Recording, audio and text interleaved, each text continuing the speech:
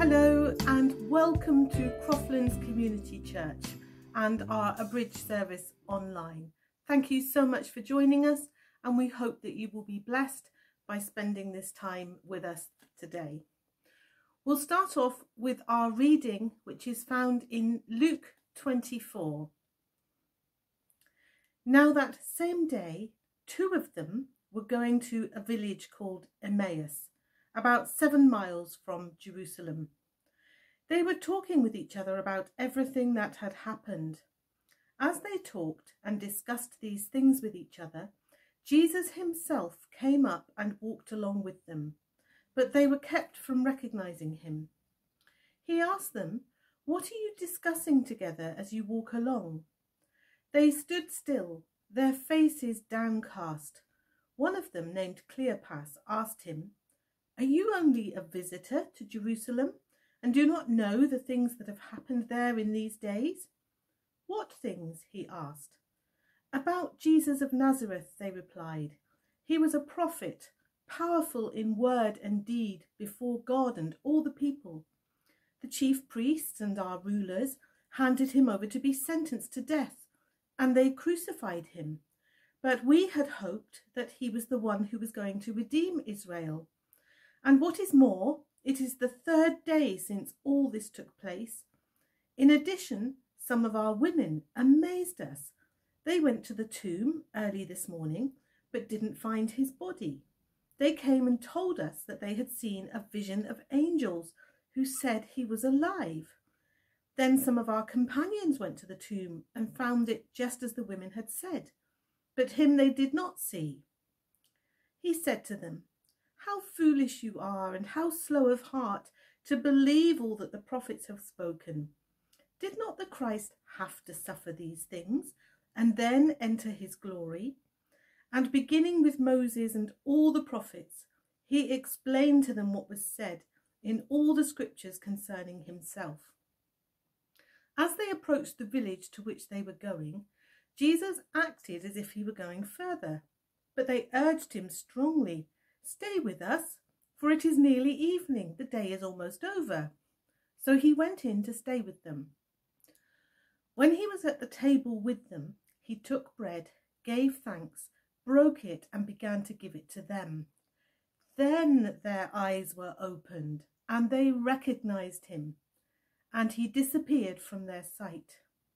They asked each other, "Were not our hearts burning within us while he talked with us on the road and opened the scriptures to us?" They got up and returned at once to Jerusalem. There they found the 11 and those with them assembled together and saying, "It is true, the Lord has risen and has appeared to Simon." Then the two told what had happened on the way and how Jesus was recognized by them when he broke the bread.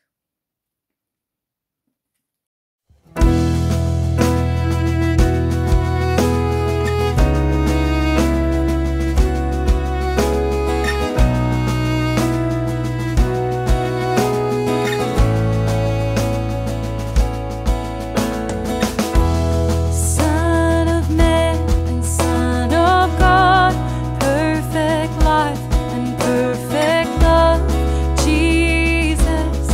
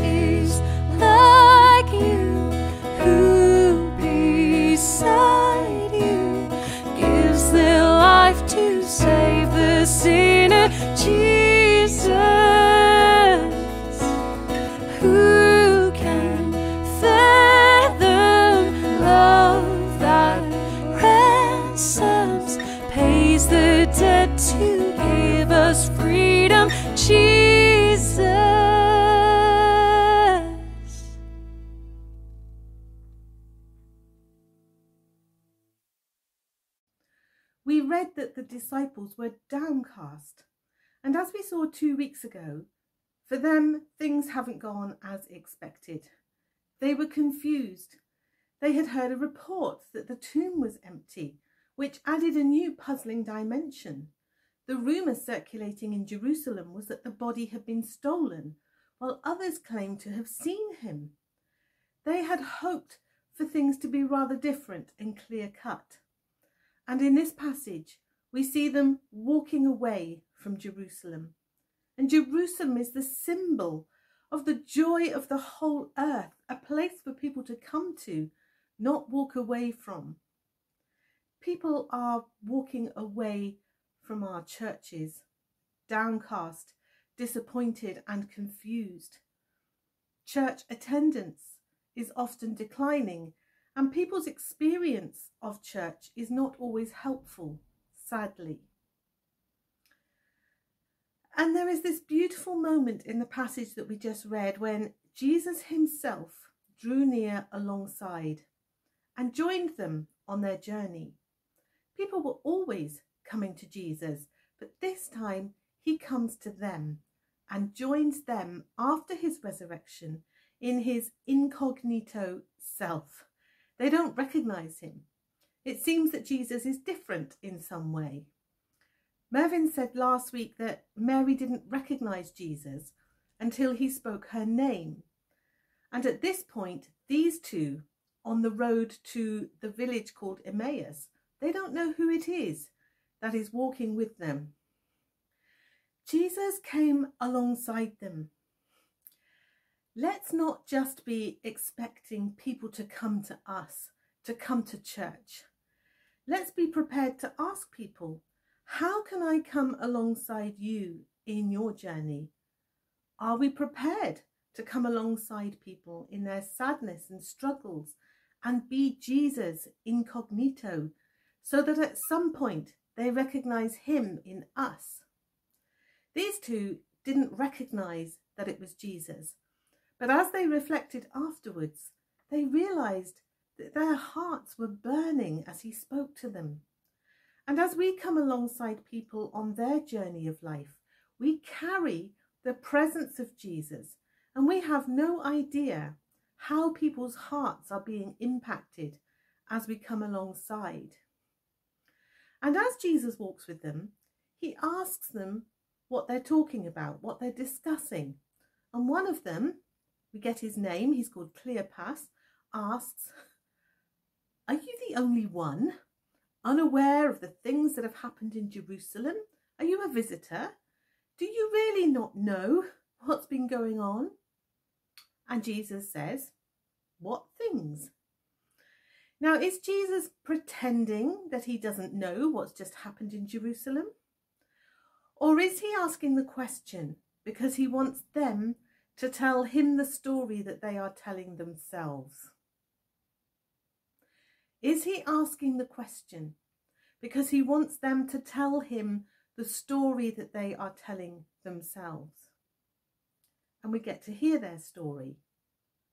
We had hoped that he was the one who was going to redeem Israel. They are telling themselves a story of disappointment and discouragement. What story are you telling yourself today? I had a conversation with someone this week who is currently telling themselves a deadly story which goes something like this. I'm just a flailing failure. I'm rubbish and I'm not really loved by anyone. A tragic story which that person was speaking into their own lives, a story that they were telling themselves. I repeat, what story are you telling yourself today? This is really important. It's critical because you cannot grow or mature in your faith if you are speaking out the wrong story. Jesus goes on to speak with them and he explains all the scriptures, making sense of everything that had to happen and did happen. Now, where is that podcast? I would love to hear it. as I'm sure you would too. And Jesus begins to tell them a more beautiful story than the one they are telling themselves. Things in the story that they had missed, explaining how God was working through it all. And maybe there is something in your story that you've missed. You have not realised that everything that has happened to you or been said to you is being worked together for good in God's hands. You find yourself walking away from things that you had hoped for, discouraged, and you're missing out on what's really going on in redemption's story. When we tell the story of the gospel, we don't always remember to start at the beginning. The story starts in Genesis, and it doesn't start with flailing failures who feel like pieces of rubbish, worthless and unloved. It doesn't start with disappointment, discouragement and dirty, rotten sinners. In the beginning, when God created us, he speaks well of us. He declares us to be very good, and he speaks blessing. He created male and female to be image bearers of himself, and God says, very good. It's a story with a great beginning. Before the story of original sin, there is a story of original blessing. But as well as having a great beginning, the story has a glorious ending. So often we downplay this. We say, believe in Jesus and you'll go to heaven. The gospel story says there is hope of new creation, defeat of death, and God making all things new. But in the middle of the story is a God who weeps for you, a God who places such value on you and loves you so much that he suffered for you in order to restore you into your rightful place in the story as his child. It's the bit in the middle that needs to be explained. A God who enters your story of disappointment and sadness and places you into a more beautiful story of hope and restoration, a life that overflows as we discover how to truly live. It's the middle part of the story that Jesus is explaining to these two disciples on the road to Emmaus, that Jesus had to suffer and rise again. Maybe you've missed part of your story. You are not a flailing failure, a piece of rubbish, and not really loved by anyone. You were created in the image of God, and God says, very good, valuable, chosen, precious, my delight, the focus of my love. You don't need to be afraid anymore. Maybe you carry the hope of a better life after this one, but you haven't really understood the middle part of the story, that Jesus, who explained his part in the story to those disappointed disciples, wants to also make himself known to you through his word. He wants to know you and be known by you as you walk the journey of life together. He is the living word, the living embodiment of whom the words in the book speak. That's why these words can be so powerful and life-transforming, because as we recognize and encounter him, he brings the words to life and plants them in our lives where they heal and reassure us that we are part of this incredible story, that we matter, we are loved, our life has significance. Eternal, abundant life is not just a futuristic thing. It starts now, because real life that eradicates disappointment, impacts your heart and fills you with worth, value, acceptance, forgiveness, grace, restoration, hope and purpose is not a case of what you know, it's who you know. It's who you hang out with. It's Jesus. Those disciples knew the words on the scroll. They'd grown up with them. They were ingrained in them as part of their cultural heritage and faith.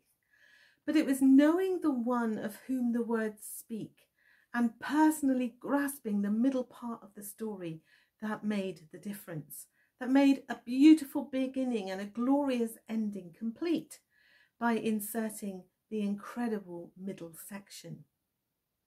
The Bible says, eternal life is knowing you, the one true God, and knowing Jesus Christ, whom you sent. Eternal life is knowing you, the one true God, and knowing Jesus Christ, whom you sent. Jesus acted as if he would have gone further on his journey, but they invited him into their home to eat with them. And in that meal together, as he broke bread with them and blessed them, they suddenly realized who he was. Maybe you are really familiar with the words in the Bible. You grew up with them. Maybe you've even preached about them. But you are not embedding these words into the story that you are telling yourself about you. Instead of living in what God says about you, you are dragged down and in agreement with what the enemy says about you. Maybe he's spoken it through people. Hurtful words and circumstances seem to confirm it, and you've swallowed it all because it feels true. And so instead of living out of a joyful reassurance of who you are in Christ, you unwittingly do what you do because you need to prove something to yourself or to others, to show that you are worth something, to be successful in order to mitigate your sense of being a flailing failure. So many people feel this way, and I speak to all of us today. Revelation 3 and verse 20 says, "Here I am. I stand at the door and knock. If anyone hears my voice and opens the door, I will come in and eat with him, and he with me." Why not invite Jesus deep into your life so that you can discover who he really is? When you invite someone to eat with you, as the two disciples did, you invite them into the heart of your home, whatever the mess, regardless of how neat and tidy it is or isn't. But here's a word of warning. When Jesus went into their home, he broke the bread and blessed them. Now that was the job of the host, not the guest. Jesus is the guest who starts to act like the host. They welcomed him and he began to take over. When we invite Jesus into the center of who we are, he always begins to take over. Because when we welcome the presence of God, we also welcome the power of God to clean us up, to meet the unmet needs, to heal our pain, set us free from things that negatively control us, to break destructive behavior patterns, to set our hearts at peace so we're not eaten up by anxiety. He gently helps us to face trauma that is suppressed deep inside and has locked us into a place of depression. He frees us from the gnawing guilt that has dragged us down for years and is starting to affect our health. Jesus says, "I will come in and eat with you and we'll sort it out together." As we find our place in his heart, in his family, in the church, in our generation, in our world, we will become increasingly filled and empowered by his presence in our lives. Not only that, we become carriers of his presence as we meet together as his church, but also as we go about our daily lives. The one thing that people desperately need in this crazy world is the presence and the power of Jesus. The one thing they cannot find in the values and toxic messages breathed into a culture that tries to write its own story independently of God is the presence and power of God. A culture that writes its own story independently of God is a culture that results in carnage and confusion. If we are walking with Jesus, we are carriers of his presence and power, the transforming ingredients that people are starving for. Let's wake up to the better story. Let's mature into and stand on the truth of who we are in Christ and plug into the voice of God, speaking his blessing and delight over us. Let's come alongside others to demonstrate and share the middle of the story, that God suffered in our place to restore us back into relationship with him. Let's live in the hope and security of a glorious ending that is not subject to the curse and doesn't end in the cemetery, but flourishes from glory to glory. God bless you. Amen. Thank you so much for joining us today. Let's pray. Lord, reveal yourself to us. Bring your word to life, to us and in us. Awaken us to the glorious story. And instead of walking away sad, like the disciples, may we run back to you, run back to our place among your people, to share the story of glorious transformation and the wonder of our encounter with you. Fill us with your presence so that we might be carriers of your presence. In Jesus' name. And may the grace of our Lord Jesus Christ and the love of God and the fellowship of the Holy Spirit be with us all, now and evermore. Amen.